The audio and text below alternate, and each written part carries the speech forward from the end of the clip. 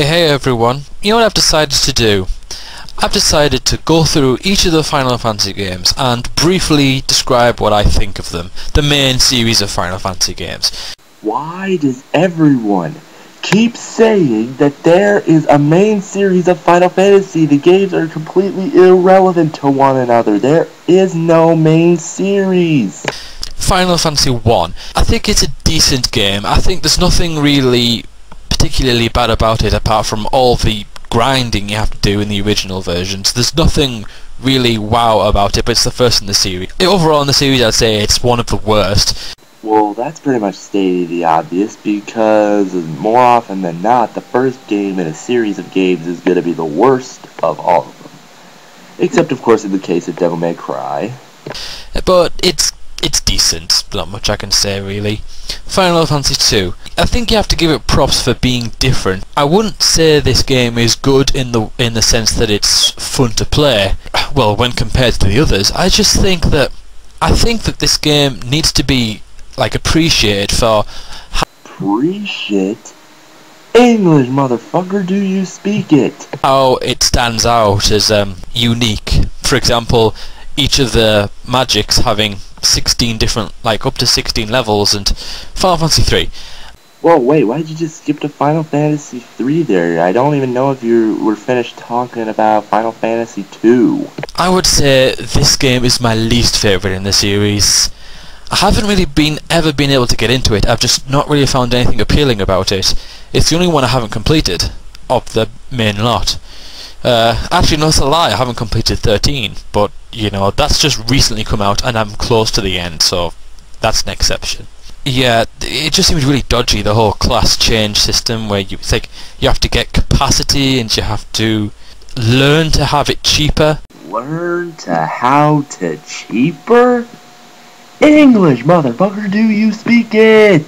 And your level up starts to depend on what you use, and I just don't really like it all that much. And I know it's slightly different in the DS version, but I played that and I don't really like that so much either. But I do want to complete it one day.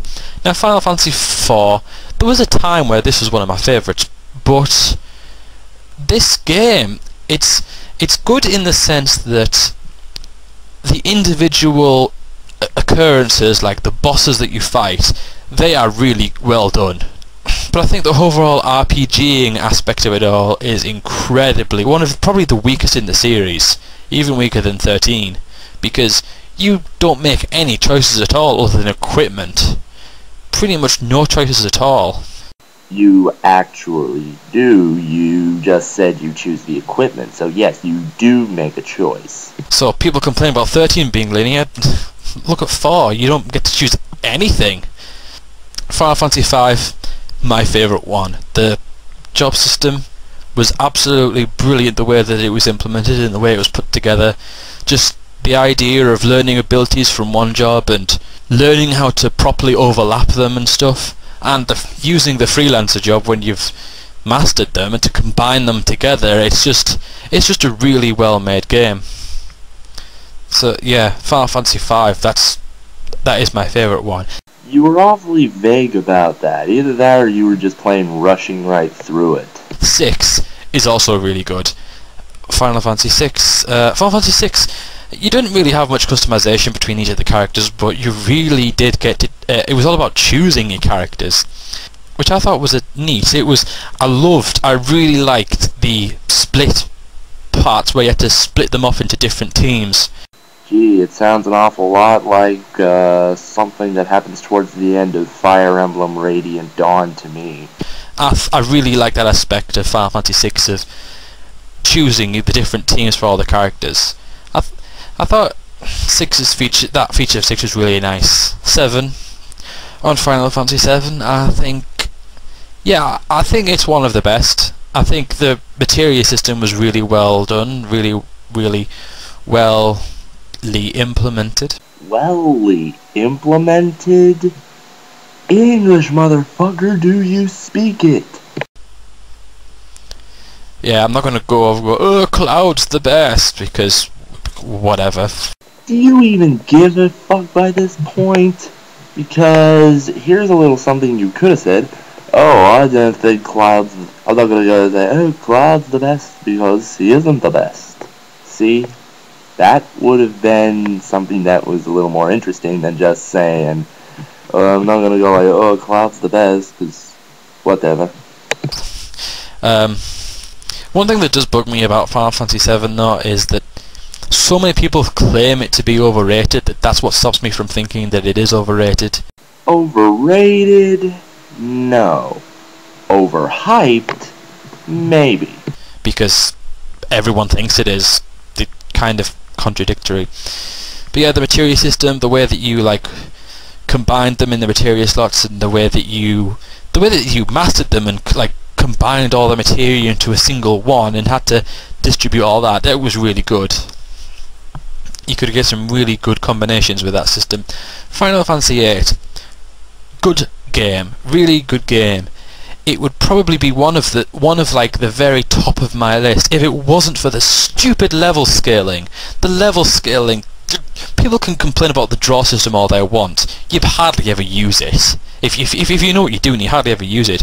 But the level scaling is the worst part of that game, I think. See, there may be some people watching this who don't know what level scaling is, so it usually helps to give a little explanation of what level scaling is. Seriously, the game has some really creative ideas in there. For example, an emo that can actually be in romance. I mean, the GF abilities, the refine abilities are really good. The junctioning is creative, regardless of whether you like it or not. You have to admit it is creative. It's definitely something new and interesting. The call shop, it's a brilliant idea. Learning abilities to make out-of-game things easier to use, out-of-battle things to use. I think it's a really solid, really good system. But the stupid level scaling is what ruins it. So what you mean to say is that the game is awesome, the game is great, the game is phenomenal for all these different reasons, but one tiny little negative about the game ruins it all for you? Okay, this is just me, but I've played a lot of games that have had much larger negatives than whatever level scaling is, but they were still really good games, and I have often found myself addicted.